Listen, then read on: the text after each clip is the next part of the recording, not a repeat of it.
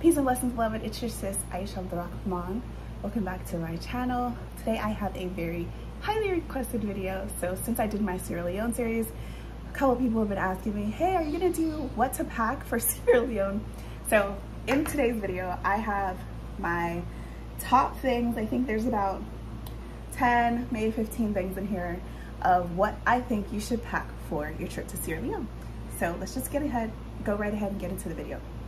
So depending on the group that you go with, they're gonna give you a packing list. So African Ancestry has a packing list. It's a pretty generic packing list, I would say. And even my list might be a little generic. I'm just gonna share some of the things that I took with me on my Sierra Leone trip. So the first thing is modest clothing. When you go to Sierra Leone, you aren't gonna see people wearing like tank tops or short shorts or things with their cleavage showing. You will find women wearing, and I can only speak kind of for the women, sorry guys, not a guy, so, but even for the men, I would say still dress modest. Guys wear shorts, but their shorts are like to their knees. You won't really find women wearing shorts. You'll find women wearing skirts, and they're usually to their knees or longer. Women will wear t-shirts. What I found was interesting is that even though women are Muslim, they'll have a t-shirt and then they'll have on their hijab. I thought that was interesting because that's not something that I really see here in the US. Usually we'll wear long sleeve shirts with our hijab or just no hijab at all. So it's not a mix of short sleeves and hijab, which actually made me feel a lot better, is because there were times in Sierra Leone where I would just wear a t-shirt and wrap my hijab in a bun because it was very, very humid, very, very hot. And so I stopped feeling guilty because Islam is practiced differently depending on where you go. You will find Muslim women wearing long abayas. You'll see a couple of niqabis there, but it's not very common. You'll see a lot of women with, and if you are Muslim, with long abayas or long khimars. So I took 2 of them with me. I found those to be very comfortable because I could wear a tank top and then just put my long khimar on over it, especially when it was a windy day. Or I would wear one of my dresses that, you know, had short sleeves and just throw my long khimar over it. So I would say just dress modest, wear loose fitting clothing. It's very humid. If you go in the rainy season, maybe take things to protect you from the rain. It's very windy, so I would not suggest an umbrella. Maybe take like a raincoat. I did not go in the rainy season, so I can't speak for the rainy season. I don't think I want to be in Sierra Leone or Ghana during the rainy season. I don't even want to be, well, yeah, here in the US, and the rainy season is nice if I'm inside. During the rainy season, you won't see Aisha outside at all. Yeah, no, that's not happening. So I love the rain when I'm inside and I don't have to be out in the rain. But I digress. So modest, loose fitting clothing. It's very humid. Think New Orleans, think DC in the summertime, or even in the spring. So when I was in DC in the spring, it was fairly warm, it was very humid, and it rained. I loved it. I absolutely loved it because it wasn't pouring down rain, like dangerous rain, but I loved it. So modest, lightweight clothing. I highly suggest that you don't take jeans. I took jeans to Ghana, I took jeans to Sierra Leone, and I regret it. I'm a jeans girl. I don't really wear a lot of skirts. I'm trying to get better with wearing skirts and dresses. I'm just not a girly girl. I am a throw on some jeans, throw on my Timbs, throw on my boots type of girl. So boots or flip-flops and jeans is what I'm used to wearing. So I don't know. I'm kind of a nature girl. I like to camp and hike and things like that. And skirts and dresses are just not my thing. However, I highly suggest skirts and dresses for Sierra Leone. So I did take some dresses and I took some skirts, and I felt very weird when I wore them. I don't know, I'm just not used to wearing them. They look cute, but I like my jeans, but they're very uncomfortable. You're gonna sweat. If you've got, you know, big hips and things like I do, take some baby powder. Or you can wear like, even with my skirts and dresses, I wore like very long, like maybe thigh length shorts or underwear, so you don't chafe, you don't have any rubbing or anything going on, because you're gonna sweat. So I feel like powder is not very helpful in that situation. But yeah, some kind of like shorts that come to your thighs, I would wear under your dresses, under your skirts. Yeah, that's my suggestion for clothing. The next thing is hats. I always wear hats in the summer. Even here in the US, I burn easy, so I get sunburn on my nose. I also tend to have a heat rash, so I don't like to have things on my neck, which is why you guys will find that in the summer I don't really wear my hijab over my neck, is I will break out in a heat rash. So I try and let the air flow so that my sweat ducts don't get, what's the word? So my pores can stay open. You're gonna sweat a lot in Sierra Leone. It's not unbearable, but I took a hat, I took a baseball cap like this, and then I took a really big foo-foo sun hat. I feel like the foo-foo sun hat was really good because it also protected my neck. They have those hats that you can wear that have like this flap or like a scarf that hangs down, or you can wear a scarf over your neck. I just find that I don't want anything touching my neck or on my neck. Your girl's getting older, so we don't want stuff touching the neck. So a hat or a couple of hats is highly suggested. The other thing is a money belt or money clip. What I purchased was this. I think we got it from Target. So I like it because it says it has RFID that stops, like some people will try and hack into your stuff. I went to Vegas one year and there's some people kind of just standing on the side with their phone, and they'll kind of like flash their phone like near you. And I don't know if that's how they're doing it, if that's how they're hacking into phones or into something, but apparently this has RFID stop, so it protects your electronic equipment. So I kept my money, and I'll show you guys the picture of the Leones. You have to keep cash on you in Sierra Leone. Some people will take MoneyGram, but then you have to get their name and their information and their WhatsApp number and all that. It's a pain. And then you have to set up your information. So I highly suggest that you just keep cash and keep a good amount of cash on you. So I kept all of my cash in here, my passports, my phone, and so it has Velcro here at the top, and then it's got zippers on the side, and then it has this zipper on the side, and then it has this pocket inside for your passports, your COVID, and all that. And then it's kind of like has this mesh, so it's like two pockets, like a pocket in a pocket. And so what I would do is I would wear mine like this. So I'm kind of short so you can't see. So I would wear mine like this, or I would wear it like this and put another jacket or something over it, because I didn't want this to just be sitting. It's kind of obvious, especially if you've got a lot of money in there, it's pretty obvious. Or if you're wearing it like this, that's pretty obvious. And it's also heavy on your neck, on your body. So I kind of just wanted to keep my stuff not hidden. I didn't feel like I was gonna get robbed in Sierra Leone. I'm so sick of people saying, I don't know, and maybe it's just me. I wasn't robbed in Sierra Leone. I wasn't robbed in Ghana. I went out shopping by myself or with another woman at night in Sierra Leone. I went shopping by myself in Sierra Leone. There was no time that I ever felt unsafe or that I was gonna get robbed. I think the worst thing that happened was me and another lady were walking from the restaurant back to the hotel at night by herself, and this guy yells, "I love women." That's it. Like, that was the worst. You get way worse here in the US. There are places here in the US where I will not walk by myself at night. So I felt perfectly safe. For me, it was just, I didn't want to be flaunting or flashing what I have. So yeah, I would keep my, like if I have another shirt, I would wear it under here, and then, you know, put this shirt over it, and then kind of pull it out to the side, open this, grab my money, like that.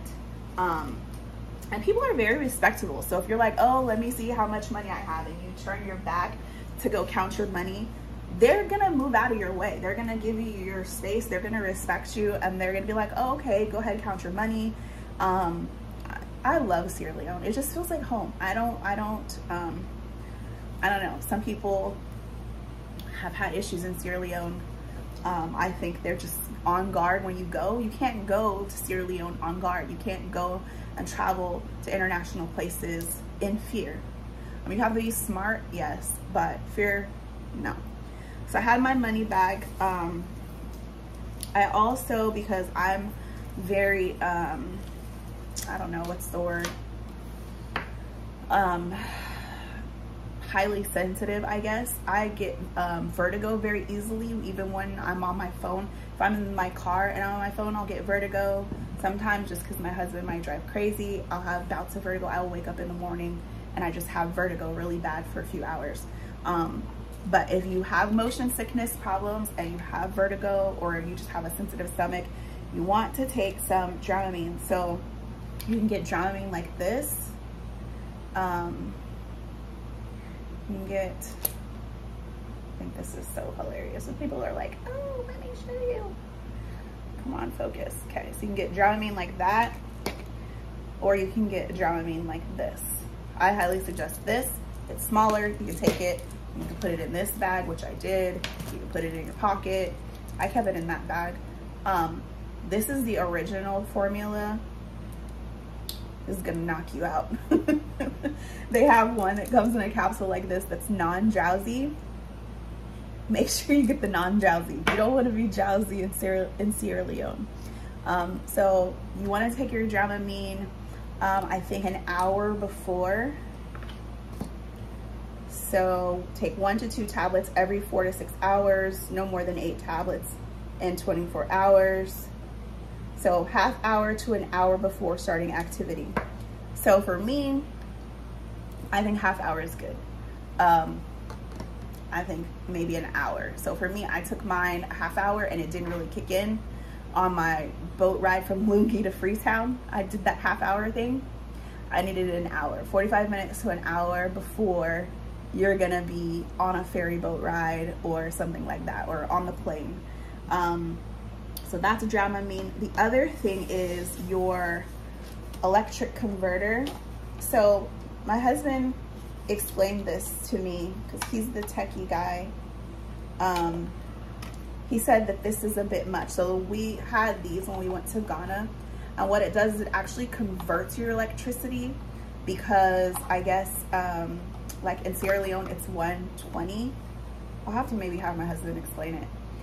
So this is a power converter. So not only does it come with these different plugs for your outlets, these are what you really, really need. So it comes with all these different plugs.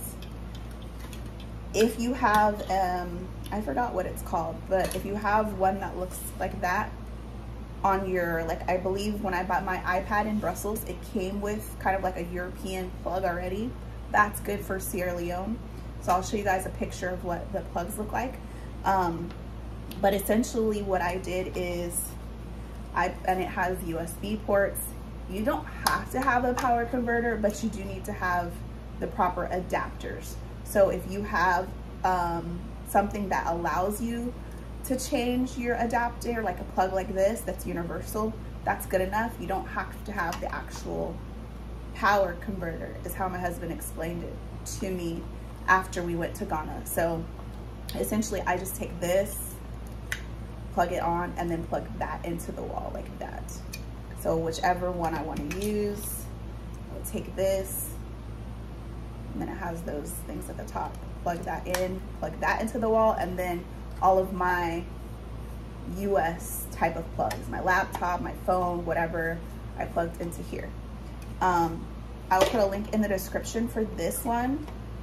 And then maybe I'll have my husband explain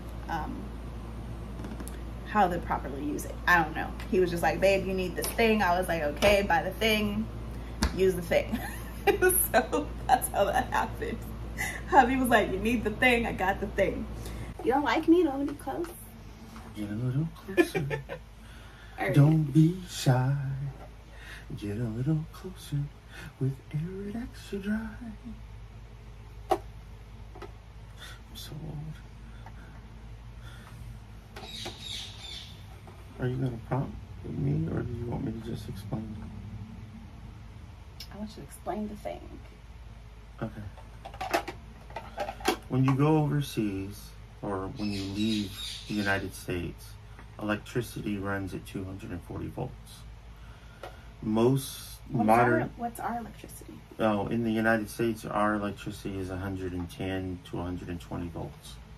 Most people say 120. But when you go overseas, it's 240, and that's pretty much everywhere overseas. And the plugs also change.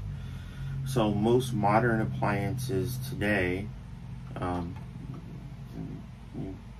probably can't see that, but most modern appliances today go from I'll take a picture. 100.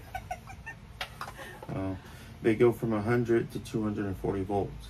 So that means the only thing that you need to do is change the adapter.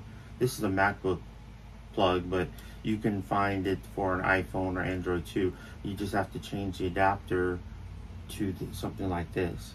Now, there are other countries that have this 3-prong style as well, which is a little different, but you can buy a kit that has different types of plugs. See, here's the 2-prong international, and if you just Google international plugs, you'll see by country or region, basically, or across the world, what type of adapter they use, whether they use this 3-prong or this. And then, yeah, there's this. I think this one is used in Australia or China, where it's just 3 straight prongs. I don't know why they do this, but they do. I mean, here's another one. It's 250 volts, and yeah, it's just different countries use different ones. But outside the United States, it's generally 240 volts, maybe 250. So is that more power?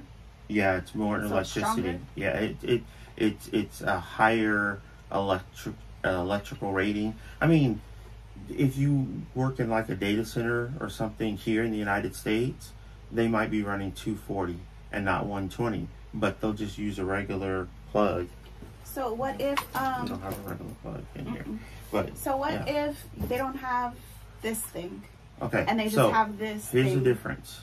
This is a transformer, and what this does, or power converter, and what this does is it changes the electricity. So you would plug this into 240, and then this would convert it back to 120, just like here in the United States. But that you only need this if you have a plug that doesn't support 240 volts. So if the plug already supports 240 volts, you don't need the power converter. Your regular MacBook plug or your regular iPhone plug. Your regular iPhone plug should support 240 volts. So you could just buy one of these. So you just buy one of these little adapter doohickeys, or I mean, you may have to get a universal plug. They make universal plugs where you can switch out the different connectors, but that's all you need. You shouldn't need to. So you don't use have this. to have this. You don't need the converter. The converter is only if, like, for example, a blow dryer. If you're taking a blow dryer with you, or if you're taking a curling iron or something like that, those aren't 240 volts. So you will need this if you take that with you overseas. But for most electronic devices, and you can just read it, it actually has on here input 100 to 240 volts. If it says that, then you just need some type of adapter. They actually sell power strips, not power converters, but power strips with plugs like these. Okay. So you can just plug your regular jack in here, but the power strip will plug into the wall international with the international plug. So the electric says power converter. So the other thing I highly suggest is Google Fi. So I have an iPhone. You can also have it on Android. I have an iPhone. Actually, when I went to Ghana, I had Google Fi on this phone, on my Android phone. And then when I went to Sierra Leone, I had upgraded or something and got another iPhone. So you can also have it on your iPhone. So in Sierra Leone, I used my iPhone. I don't think it was even an option when I went to Ghana. But in Ghana, I use it on my Android. And to me, the service is the same. It doesn't matter if it's iPhone or an Android phone. Google Fi allows you to have, and this is another thing I may just have to have my husband explain, nerdy tech stuff. So Google Fi allows you to have unlimited data, unlimited, text, talk, internet. It's unlimited for a flat rate. I think why it was good for me to have Google Fi. Okay, so the major carriers here, AT&T, Verizon, T-Mobile, they will work overseas, but it's very expensive to roam internationally, even with an international plan. I think most of the carriers will charge you whatever you're paying here in the United States plus $10 a day for you to use their services overseas. But with Google Fi, even though you are paying, $60 a line for unlimited talk and text and unlimited internet, if you do have that package, you can take the Google Fi phone out of the country, and then you will get the same unlimited talk and text and internet while you're overseas. So it's much more affordable with Google Fi. But you have to start your plan before you leave the United States in order for it to take effect while you're overseas. What is that? That's their requirement. You can't say, oh, I'm just going to wait to activate until I get overseas, because once you try and activate it overseas, it's not going to work for you. You're going to be paying per day for using it, and per minute. So you have to activate it. If you're leaving on the 15th, you need to activate it on the 1st of the month, so that you have a continuous coverage that covers you while you're overseas. But it makes things a lot cheaper. And some countries, you'll have to look up, because some countries you might be charged for making regular phone calls if you're not on Wi-Fi, but the internet and the texting will be unlimited. But the internet and texting is on it, but Wi-Fi's not? No, the calling is not, unless you're on Wi-Fi. Calls. Okay. Yeah, unless you're on Wi-Fi. So if your hotel has wireless and you connect to their wireless with your phone and you make a phone call, then it will go over wireless internet. It won't go over the cellular network. But if you're out in the mall or in a car and there is no Wi-Fi, then you make a phone call, it's going to charge you minutes. So you should just use WhatsApp. Yeah, use WhatsApp, use Telegram, or... So do you need Google Fi still? No, you need Google Fi still, because if you were to take an AT&T, a T-Mobile, or a Verizon phone, you'd be paying $10 a day on top of your regular monthly fee, on top of your minutes for internet and texting and phone calls. So they charge you for everything if you take one of the other 3 carriers. Okay. All right, guys, that's it. So that's why I couldn't explain it. I'd have him come and explain it to you, because, I'm the nerd herd. That's his thing, so. Yeah. All right, babe, thank you. You're welcome. So, and you can keep it on. So I have that phone, whether I'm in Sierra Leone or Ghana or not, it's on. And I think it's like $10 a month if you just leave it on for when you need to use it. But that allows you to make international phone calls, use the internet without having a surprising bill. So that I highly, highly, highly suggest is Google Fi. If you, and then I think when I went to Ghana, I was doing my homework and I used my Google Fi to connect to the internet in Accra as well as in Elmina, and I had no problem. So my husband had some issues on his laptop. It could be like how much, is it memory? It could be the type of laptop you have. For whatever reason, my laptop worked fine, his did not. I was able to get my homework done, connect to the internet with no issues. Whereas for him, he had to go up at a higher elevation up to where the cafe was in Elmina to get his internet to connect properly. I don't know. But I think Google Fi is really good. The other thing is I would take a backpack. So I am a backpack girl. I don't like purses. I don't like things hanging on my arm. I like a backpack because then it leaves my hands free, it leaves my shoulders free. So I took a small backpack with me for like beach days or just to be out and about for the day. I would throw this in my backpack, throw, you know, a water bottle and my fan in my backpack just for the day. So a smaller bag or smaller backpack is really good. African Ancestry will give you like it's like a fanny pack, or like you could wear it as a crossbody bag. It was kind of small. It was okay. I couldn't really fit a water in there, but it was good for like your money or a fan, some like face wipes, stuff like that for the day. So you want a small bag that you're just gonna have for your day. I also have this bag, which I want to suggest. So I used a Brevite bag. I really like the quality of this bag. I took it with me to Ghana. I took it with me to Sierra Leone. So you can use this as a regular backpack. I also have a High Spirit bag. High Spirit, what I like about their bags, I don't have that one that they have, but I really want to get it. It has the zipper on the inside.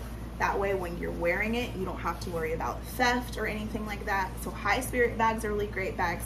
However, they are not camera bags. They're not laptop bags. So I use my Brevite bag for my trips because it can be used as a regular backpack, but it is also a camera bag. And being a content creator, this keeps all of my gear. So So this bag, so what I like is it has this strap down here, which you can put your tripod, you can put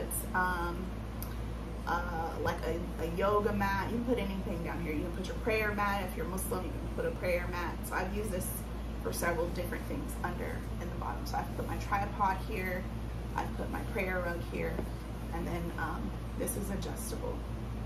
So it's a really good investment. I like all the colors. I want to get another one, but I wanted to show you, I have a video, I'll just put a link in the description, when I was packing for Ghana, all of the stuff I was able to put in here. So I put my camera in these, you can take these in and out to adjust for your lenses. So I like that, you can take them in and out. So I put all of my camera gear in here, and it's very padded, it's very squishy. So it has a lot of compartments. So it has this area, which is for kind of for a camera. And then it has this side pocket here, which opens. I kind of don't like that. This opens to the big part of the bag, which is kind of weird to me. And then it has this here on the side you can use for like a cup or something, and then or even like a tripod, and then you can bring this over and connect it. So it has this to connect like that, so you can put something here. I usually put a cup there, like a big tall cup you could put there. And then it has the major zip here, so you can also take that one out. It's got a lot of these things to make different compartments. So does this one come off? Yeah, this one comes off. That can come off, so it's all just one whole big thing. So you can customize it and make those compartments however you want. It doesn't fully open. It would be nice if it like fully opened like this does. And then it has this compartment here, which is what I used for my laptop. So I will link a video. It's a reel that I made on Instagram. I think it was my first reel. And it shows all of the stuff I was able to fit in here. So I was able to fit my passport, my drone, my camera, all my lenses, my tripod, some USB sticks. I was able to put so much stuff in here. Oh, and then it has this other little pocket. So you have USB. So it has this, which is where you can keep all your USBs and SD cards and stuff like that in there. So it's made for camera gear. But yeah, I like it. I was able to put a lot. It's easy to just wipe off to clean. which is very important when you're traveling, especially because of COVID. You want to have something that you can clean off really easily. So your backpack. The other thing I highly suggest that you take with you to Sierra Leone are face towels. So here in the US, we wash our face and we wash our body with a face towel. It's probably like this big, you guys know what I mean. They don't have those at the hotels in West Africa. They have the bigger towels, which we would normally like dry our hands with, and then they have the full body towels. And that is because most people in West Africa will use like a loofah or a body scrub to bathe themselves. They feel like it's very unsanitary and nasty of us to be bathing with a towel. So I would take, you know, one for your face, one for your body, because they don't have them. But the only thing is washing them, having them laundered. You would maybe have to wash them yourself. I don't like to use my body towels, my face towels, maybe twice. I try and switch them out, so you maybe want to wash it, let it dry out before you reuse it. Maybe take a couple, take 2 or 3. So face towels and toiletries, you know, they have those little shampoos and conditioners, the little teeny tiny ones, not really for our hair type. I wish they had like local company, like Shea Butters and local companies that make shampoos. That would be really cool. So your own toiletries, your own towels. I also highly suggest you get some disposable sheets. There is a Black-owned company that I learned about during my trip to Sierra Leone that makes disposable travel sheets. They actually have like a whole travel set. I will also link them in the description below. So a friend loaned me her disposable sheets. So that's a whole nother video. I talked about why you might need disposable sheets for your trip to Sierra Leone. So we stayed at the Radisson Blu in Freetown. Sheets were perfectly great. Comforter was clean. And they came and cleaned my room every day or every other day, no problem. In the Providences, that's another story. You're gonna need disposable sheets. The other thing you're gonna need is water shoes, preferably closed toe water shoes, so that you can bathe in tubs or showers that may not be to your liking. So when I go camping, I take shower shoes if I'm gonna use the public restrooms. That way, when you're standing in the shower, you know, don't touch anything in the shower, but you can stand, you know, on the floor of the tub or the shower, not with your bare feet. So I wouldn't take flip-flops because they're open toe. I don't know, I'm a germaphobe. So some water shoes or even like swim shoes, something that you can easily get wet while you're in the shower, bathe, take them off and let them dry. The other thing, kind of obvious, is sunscreen. Yes, Black folks need sunscreen. We still need sunscreen. Please use sunscreen. A lot of us will deal with skin cancer issues later in life if you don't use sunscreen. So I like to use Black Girl sunscreen. It's available at Target.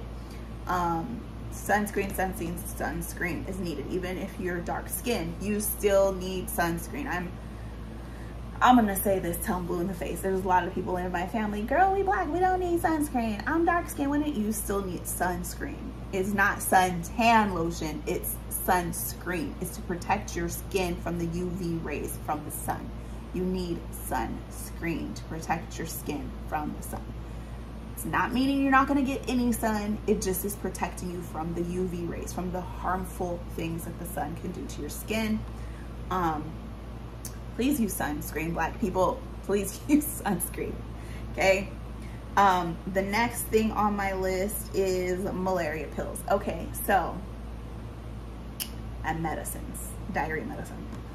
Okay, so this is the deal. When I went to Ghana, it was my first trip out of the US, I was told, you need your yellow fever shot, and you need this shot, and you need that shot, and you need malaria medicine, and you need diarrhea medicine, and you need this medicine and that medicine. So I did all the things. I got all the shots, well, yellow fever is required to get to pretty much any of the ECOWAS, any of the West African countries. You need yellow fever shot.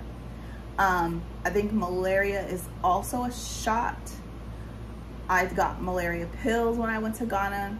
They also gave me pills for in case of diarrhea. I don't know. I don't want to make it I don't want to make it less than what it is. I don't want to blow it off because my husband has a sensitive stomach and he had some issues in Ghana. I don't know what he ate. We ate the same thing.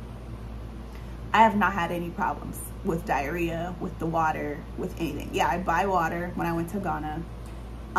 Bottled water, bagged water, no problems, okay? So I'm not a medicine person. Half the time I forget to take my medicine. So there were a lot of days where I missed those malaria pills in Ghana. You're supposed to take them like 3 or 4 days before you leave. Then you're supposed to take them like once a day while you're there, and then 3 or 4, and then for 3 or 4 more days when you're back. Half the time I forgot to take them pills. So for Sierra Leone, I did not take any malaria medicine. I did not buy any malaria medicine. I did not get any malaria shots. I was fine. I didn't have any problems with diarrhea. I didn't have any problems with mosquito malaria symptoms, none of that. Now, malaria is a thing. People that live in Ghana, people that live in Sierra Leone battle with malaria. My suggestion is, and malaria pills are expensive, so I have medical insurance, so it's free for me. But if you don't have medical insurance, malaria pills can be like, what, $300, somebody said? So the suggestion is get your malaria pills in Sierra Leone at a pharmacy, a clinic. Ask somebody, because they deal with malaria all the time. It's a normal thing like our flu here in the US. Get your malaria pills in Sierra Leone because it's cheaper, and probably most likely because you might not need them. I didn't need them. Most likely you're not gonna need them. And from what I've been told is people will take them when you need them, if you need them. Don't just take them every day just in case, like they tell us to do here in the US. One, taking medicine unnecessarily is not healthy. It's not good for you. I don't know what's in the malaria pills that makes them necessarily a preventative. I'm just not a fan of taking medicine unnecessarily. So I suggest you get your malaria pills in Sierra Leone. They're easy to get, easy to find. The hotel may even have them. Get them in Sierra Leone. That's my suggestion. They're not required. You do have to get your yellow fever. You do have to have your COVID. I think you have to be vaccinated. Yeah. You have to have vaccination or a letter and a good reason that you're not vaccinated. The other thing, the last thing on my list is a beach towel or a yoga mat for the beach. So I did not have any of these. I totally forgot. I think a yoga mat is really nice because it rolls up, it's portable, it's travel friendly, it can get wet. So if you have one of those like foamy yoga mats, I like those. So either a yoga mat or a beach towel for the beach, because you're gonna go to the beach a couple of times. So that's pretty much it for my packing list, guys. I will put a link in the description to my packing list. So I will make you guys a packing list that you can have. I'll make it a PDF form that you can use on your phone or your tablet or your computer, so you don't have to print it out. You can just check it off as you're packing. I will add some additional things to that packing list. So I will link it in the description below. It will take you to my website, probably to a packing list. All right, guys, that's it. Life is good. Have a blessed day.